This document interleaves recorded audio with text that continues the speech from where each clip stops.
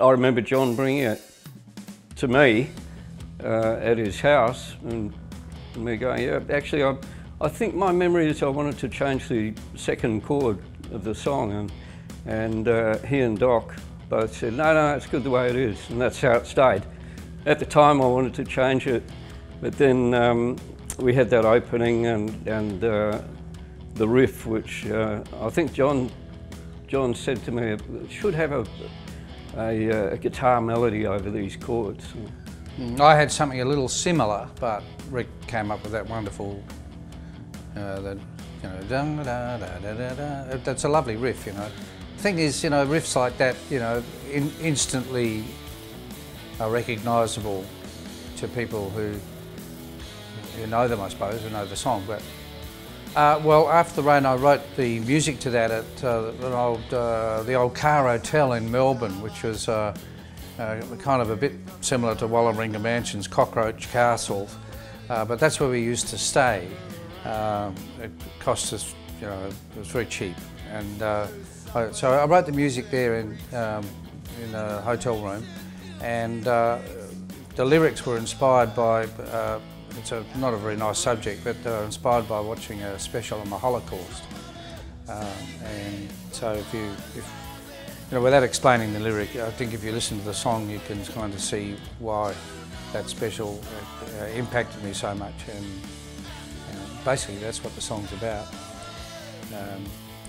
But in terms of the music, I had something similar in the beginning, but Rick came up with a wonderful riff that so defines the song, I guess.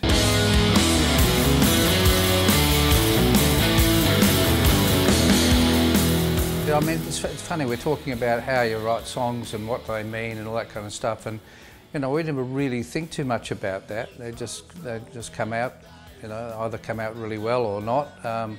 But I think the environment is very important. For me, just speaking for myself, writing lyrics in those days and today, it would very often start with an empty slate, and it would just be a line. Someone might say something, and I go, oh, okay, that sparks an idea, or I'd read a line in a book or a magazine, just a phrase, and that would be enough to trigger. And then I start going through my notebooks, where I had all sorts of rhyming couplets and phrases and whatever, and just start putting together an idea. I very rarely would start with a complete idea. It'd just be one small thing, one spark of inspiration that would trigger the whole thing, and after that, it's hard slog.